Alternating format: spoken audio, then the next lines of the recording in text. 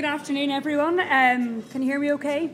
My name is Dearbhail McDonald. I'm the Group Business Editor of I&M, a relatively new role. I'm still in Phase 1 in the first 100 days, but it's a privilege for me to be here this afternoon. Just some housekeeping rules, first of all. If you could just make sure that your phones are turned to silent.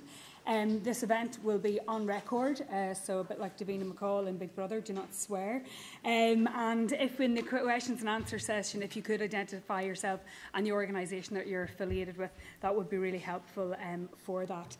Unfortunately today, I think you may have been aware that Valdis Dombrovskis won't be able to join us. He will be joining us by video, but we do have Philip Rother, who's the Chief Economist at the Vice President's office, who is here today and hopefully might be able to join the debate later this afternoon. But you're all very welcome. As we know, last month the Commission published its 2016 country-specific recommendations for Ireland, and they'll be subject to approval by the European Council later this month.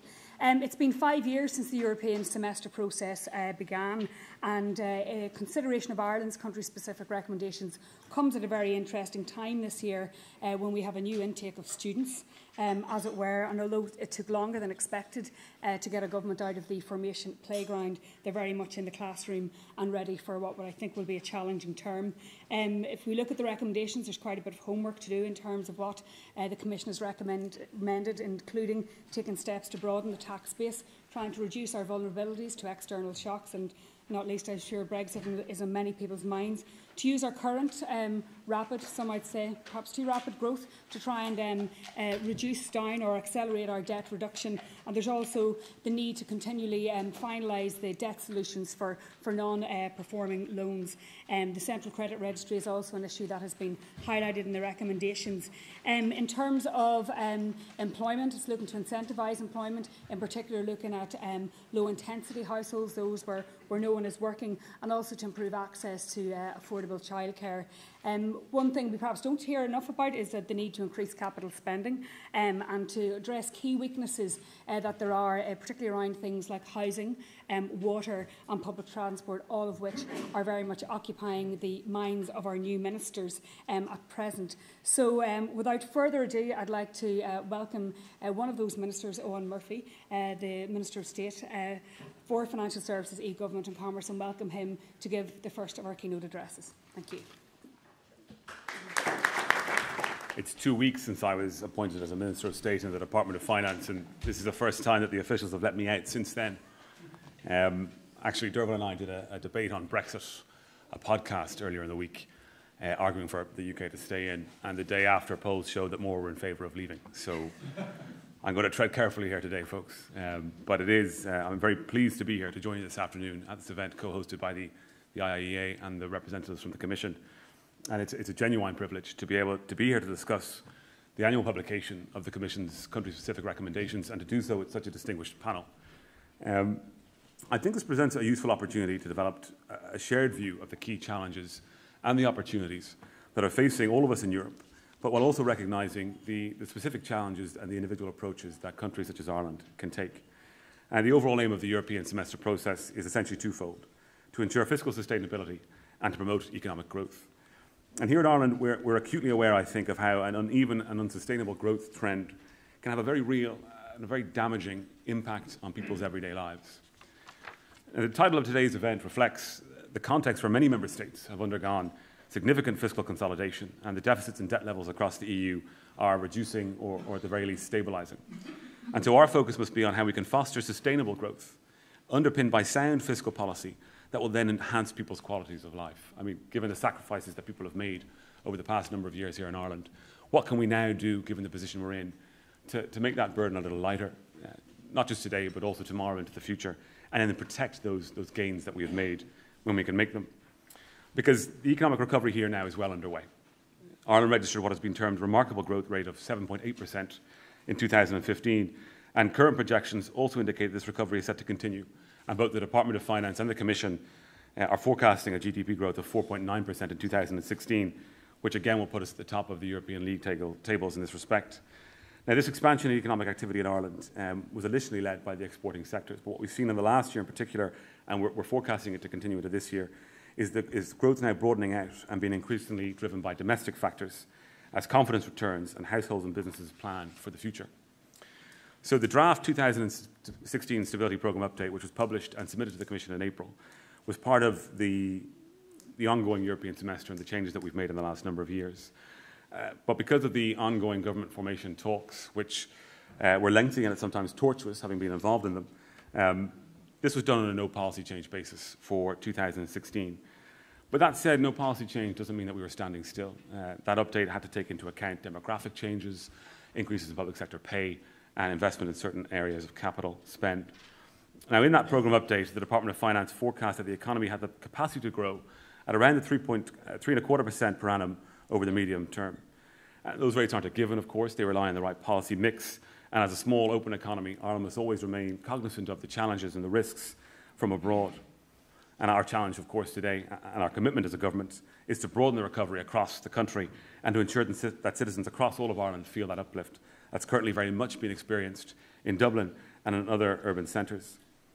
Now, the most tangible impact of the recovery has been in the jobs market, with continued significant jobs growth. And the quarterly data released just last week shows that the number at work continue to grow, and the level of employment is now just shy of the 2 million mark. And I think quite remarkably, we've seen 14 consecutive quarters of employment growth. And importantly, that growth is in almost every sector, and it's in every part of the country. So it's not just a Dublin-based job recovery. And in parallel, there's been a steady decline in the employment rate, with the latest data showing that the unemployment rate has now fallen below 8%. So when we go back to 2012 and the Action Plan for Jobs that was brought in then by Richard Bruton and the government, over 151,000 jobs have been created since then. And given that success rate, the programme for government that's recently been adopted by the new partnership government has affirmed this strategy as the best method to consult with all stakeholders and progress the best ideas on job creation across government. Coming now to the public finances. Underpinning the favourable economic conditions, the improvement in Ireland's fiscal position provides a solid platform upon which funding for investment in our public services and public infrastructure can be provided for the years ahead. As Ireland reduced its deficit below 3% in 2015, the Commission, as part of its spring European semester package, recommended to the Council of Ministers that Ireland's excessive deficit procedure be closed. And it's anticipated that, following the legal process at EU level, the decision to close Ireland's procedure will be adopted by finance ministers this July. Now, this is an important milestone for Ireland. We've been subject to the corrective arm of the Stability and Growth Pact since 2009, and our exit from the corrective procedure is down to the sacrifices and the commitments that the Irish people have made. And we're now subject to the preventive arm of the Pact. And this means that we move towards balancing the budget in structural terms. And the programme for government sets 2018 as the time frame to achieve this. The general government deficit is forecast to be at 1.1% of GDP for this year. And the projected fall is to 0.4% of GDP for next year. Now, this move from the corrective to the preventive arm of the Pact is a real game changer for this country when it comes to our finances and it comes to planning for the future and what we'll be able to do. It helps to ensure the long-term sustainability of the public finances. It secures a continued reduction in our debt, which is important, and it provides a positive environment for economic growth. Looking at debt just for a moment, debt sustainability is, of course, key in everything that we do. It's key to sound public finances, and Ireland's debt to GDP ratio has steadily fallen since 2012, when it peaked at just above 120% of GDP. This year, gross government debt is expected to fall below the euro area average for the first time since 2009 to 89% of GDP, and is projected to fall further in the medium term. If we look at reform of our budgetary process, that's a key part of the challenge that we now face, I think, as a new government and looking ahead into the future. Excuse me. We've had reform in recent years, but further significant reforms are on the way. Later this month, the government will publish its summer economic statement, setting out the room for budgetary manoeuvre next year and over the medium term. This will be followed by a national economic dialogue at the end of the month, in which all stakeholders can have their say in the priorities for our economy and our society. There will also be greater parliamentary involvement in how we frame our budgets and in how we decide our budgets. And we're going to establish, and at the moment doing its scoping work, a new budget and finance committee, a new budget oversight committee, really, to do that work. And they'll be able to set up their own independent budget oversight office to do their own costings and their own work, separate from the government.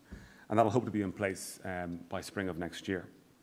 And in this manner, it's envisaged that a whole-of-year approach could be taken to budgetary formation with a greater focus on outputs and delivery, moving away from the big bang budget day that we've had in the past, moving away from this idea of the secrets being held closely until the final moment that they're revealed. And the proposed new approach is intended to facilitate a more open budgetary process to allow stronger dialogue with the Dáil on key elements and facilitate the continued central role of government in the development of budgetary proposals. What we want to see is the government working with the Parliament to come together with a shared vision for the future of our budget formation over the coming years. So looking now to the future and what it might mean to invest in Ireland's future, there is broad recognition that there's a strong case for increased public capital investment across the EU. This must, however, be implemented in a sustainable way, ensuring value for money for the taxpayer and in full compliance with the fiscal rules. The programme for government takes the first steps towards increasing public capital spending in priority areas by identifying the level of increased resources available. The programme states, subject to Oireachtas approval, that an additional €4 billion in exchequer capital investment will take place up to 2021, and this will be allocated in such areas as health, housing, transport, broadband and education. The programme for government also commits to a review of government priorities which are set out in the Capital Investment Plan published last year, and that will be undertaken by the middle of next year. This review will also provide the government with an opportunity to consider the scope for increased levels of investment if they are necessary, and the reform budgetary process, once underway, will also provide an opportunity for the Oireachtas to contribute to the determination of capital priorities.